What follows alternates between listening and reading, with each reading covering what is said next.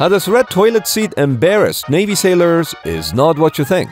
The hot seat, which was the only red toilet seat in the ship's head, was reserved for World War II sailors who had STDs. The idea was to prevent the spread of STDs to other sailors. But wait, does that mean if one sailor had syphilis and another had gonorrhea, now they would have both diseases because they had to share the hot seat? As it turned out, this was all a misconception. The chances of STDs spreading by a shared toilet seat is practically impossible. Well, that's unless two people got frisky right on the toilet. Click the link to check out Battleship New Jersey's full video about the hot seat.